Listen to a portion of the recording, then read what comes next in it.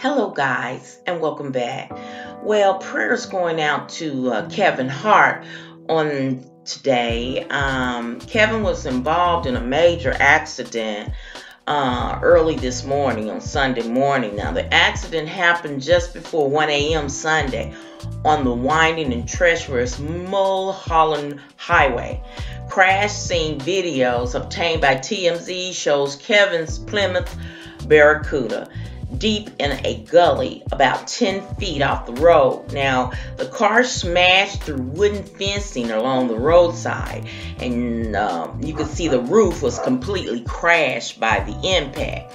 Now, cops have confirmed the vehicle belongs to Kevin, but they tell us he was not driving at the time of the accident. There were two other people in the car, including the driver, and cops say Kevin and the driver both suffered major back injuries. Now, the third person is a woman who did not require hospital treatment.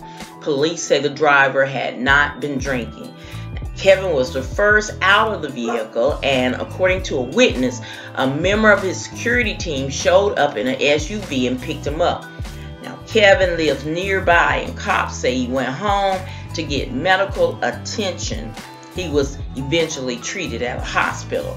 Now, earlier on Saturday, Kevin posted a video of himself in his vintage ride as someone yelled at him for laying down too much rubber on the street as he spun out his tires.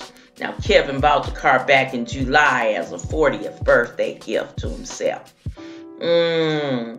Well, we're hoping that everything is all right. They are saying it's a major back injury, but I hope, I'm praying that he'll be all right, and hope you will join in prayer.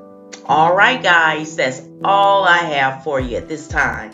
Thank you so much for watching my video. I hope that you will like, share, and subscribe to my channel.